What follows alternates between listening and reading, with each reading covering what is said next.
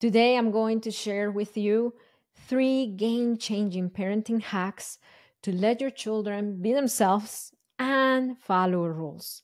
If you have a sensitive child, if you have a neurodivergent child, I have an autistic child, these these YouTube videos especially for you because for them things are a little bit different. The things that you hear online of do this instead of this, do that doesn't work for kids on the spectrum, for sensitive kids, for neurodivergent kids, or for strong-willed kids. I am Marcela Collier. I'm a certified parenting coach and founder of HIC Parenting Education Agency. My team of coaches and I have served 14,151 parents in coaching, break free from reactivity like yelling and whooping their kids, timeouts, bringing peace to themselves, and raise secure children with peace and accountability. If that's the kind of thing that you want for your family, I encourage you to subscribe to our channel. And let's start with these 3 game-changing parenting hacks to let our children be themselves and follow rules. So, number one, let's talk about rules specifically. If you want your children to be themselves while follow rules, make sure that your rules are age appropriate. I was helping a parent last week who told me my daughter would not say sorry to sister when she does something to sister. She would not say sorry. And it is a rule in my house that when you do something to someone, you go and say sorry. And I say, okay, that's a great value that you want to teach your children to take ownership over their behaviors. How old is your daughter? My daughter is 2 years old. Okay, let's start from the start. Is this an age appropriate expectation that a 2 year old is going to be like, Mom, you're right. I don't think I communicated my feelings and needs appropriately, and I hurt my brother's feelings. I'm going to regulate my emotions, take a few deep breaths, and I'm going to go and say sorry to him. That won't happen because a 2 year old is not able to access those very advanced executive functioning skills to allow her to be calm enough to say sorry. So pay attention to age appropriate behaviors. So I don't teach her to say sorry. I'm not saying not to teach her. Let's review the expectation that as soon as she does the misbehavior or the thing that she pushed brother down. As soon as she doesn't, then she's expected to say sorry. That won't happen because your daughter is 2. So you have to work on helping her calm down, helping her feel regulated.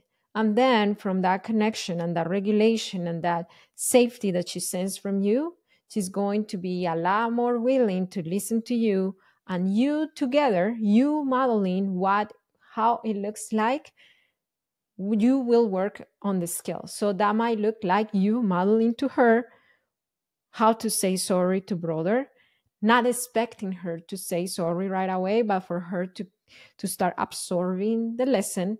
So when she is developmentally ready, she's going to use it. So it's not about not teaching them, it's about not obligating them to do something that they are not developmentally ready and able to comprehend. Comprehend. I'm a second language learner. Sometimes some words are that hard to pronounce. Comprehend. Okay, I think I said it right. Did I say it right?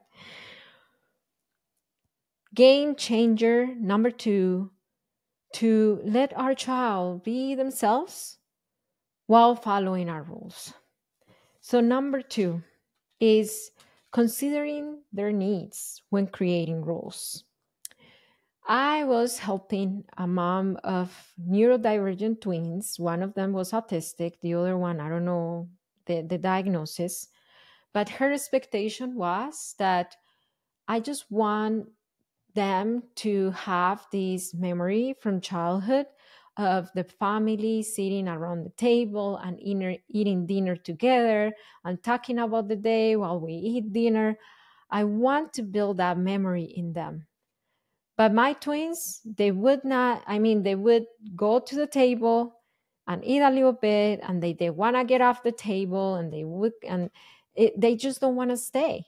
And she was living so much power struggles, trying to get her 5-year-old twins, one of them autistic, to stay still for the entire time the family was on the table. Let's consider the needs. She has an autistic son who has sensory seeking needs. He's bouncy. His attention span is really limited. And of course, he's going to get really wiggly and handsy by just waiting for dad and mom to be done talking about the day and finishing dinner. That's not age appropriate, and that does not consider the needs of the child. So it makes sense to me the why of those power struggles. So let's talk about how to create rules that, yes, honor our family values, but at the same time, honor our children's needs. That's when we start parenting our children in a way that they are allowed to be themselves and following our rules by modifying our rules to their needs.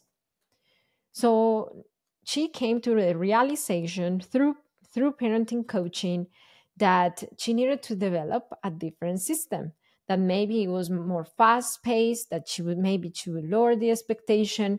And the system that she developed was, we are going to do buffet style kind of dinner. So she went from, this is your plate, this is your plate, this is your plate, to, I'm going to set everything on the table, and we're going to grab from different places, and we're going to mismatch, and we're going to have exchange.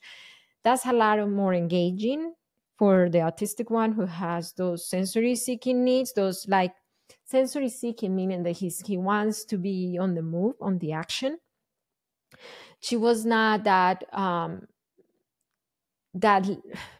rigid anymore about them having to be there until everybody's done.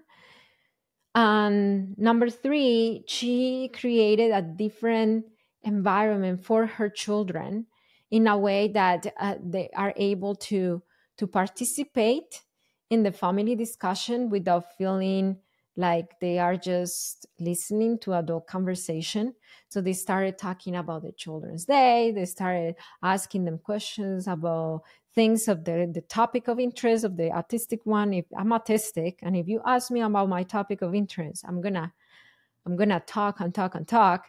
So she used that as a tool to meet the need and value and honor the family value of eating around the table, considering accommodated to her particular family dynamic, considering that she has kids who are on the spectrum.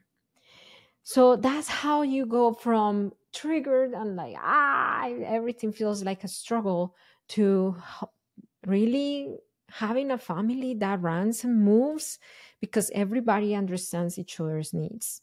Now you're like, Marcela, I don't know. I try to understand my child, but it's just so tough. I end up yelling. I have something that will really help you. This mother that I was telling you about, she's one of our coaching clients, and 14,151 of our clients did this free class that you can access right now in hicparenting.com, hicparenting.com. I'm going to leave a card here on top on the description and on the description of this video. And on this class, I share with you the Parenting with Understanding system of needs to raise our children with a lot more peace from the understanding of their needs. That will help us break free from reactivity and raise emotionally healthy children. To access this class, again, it's in the description below. You can have free access right now. Number three game-changing parenting hack: to let your children be themselves and following your rules. And this has to do on how the rule is set up. Rules provide a range of freedom. And I want to stop there because if I think about it, my parents' rules to me were not providing any range of freedom. They sounded like police officers following me all the time, telling me what not to do. Don't do this, don't do that, stop doing this, stop doing that. I didn't even know what I was allowed to do. It was so discouraging for me, and that fueled power struggles. Think about a rule that provides a range of freedom as how it works in the real world. If you go to the store and you look at the door of Target or Walmart, Ross, the first thing that you see at their door is a rule. Our our business hours, the time that you can come here are from 8 to 9. Come from 8 to 9 anytime. You're welcome. You can come to our store and shop. That's a range of freedom. What about how confusing it would be if it would have been, don't come at 9. Don't come at midnight. So why? When can I come? Don't come at 8 a.m. So when can I come? That's what we're doing with our kids. We're just telling them, don't do, don't come, don't do, stop, stop, stop. And they're like, okay, so what can I do? They feel control and they push back even harder. So let's review these 3 game-changing parenting hacks to let our children be themselves while honoring our rules. Number 1, age-appropriate rules. Number 2, consider the needs when creating the rules, considering to accommodate the rule to your family dynamic and needs. And number 3, create rules that provide a range of freedom. I want to tell you that this is not intuitive. For me, it took parenting coaching to fully integrate this in my family. You are doing great, and I'm very curious. Let me know in the comments which one of these 3 you can start doing today. Number 1, age appropriate. Number 2, considering the needs. Number 3, providing that range of freedom. Tell me number 1, 2, or 3. Let me know in the comments. And would you share this video with a friend, with your spouse, with your sister, with your mom? Let them know, hey, this video helped me. I'm sure it will help you. Send it right now before you leave. Put the pause button. Send it right now. And thank you so much for watching. I want to tell you that it only takes understanding of yourself and of your children's needs to transform your parenting. That's Parenting with Understanding. I'll see you next time.